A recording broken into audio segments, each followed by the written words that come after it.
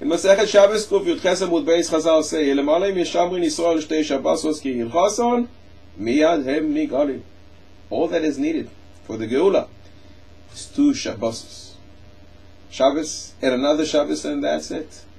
But we should wonder, if Shabbos has the power to redeem, so why do you need 2? And if Shabbos doesn't have the power to redeem, so how can 2 help you? We don't find this statement about other mitzvahs. So what is so special about the Shabbos? What is going on here? Explains Rabbi Yaakov Emden. The 2 types of Shabbosos, to rest from something. The Shvisa, resting of the body, and the resting of the soul. And in fact, that is the reason for the name Shabbos, from the language of restoring and returning. When the soul rests from the other activities during the week that it's occupied with, it has time to deal with spiritual matters with Divrei Torah, Avodas Haboyah, and then it is restored. Shava, it comes back to its purpose, to what it really needs to do.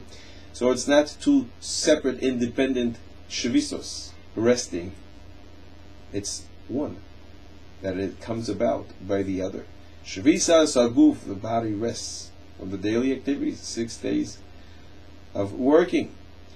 And then the soul is able to rest from its toiling in other activities other than Torah. Now the soul has time to restore, to return, to come back to its purpose, to deal with Avodas Haboyah. That's why the Torah says, "And Shabbosaisai tishmoyu," keep my Shabbosis, plural, "Ki oisi beni uvenechem," because it is a sign in the singular form. Because all you need is 2 Shabbosos, 2 different types of Shabbos.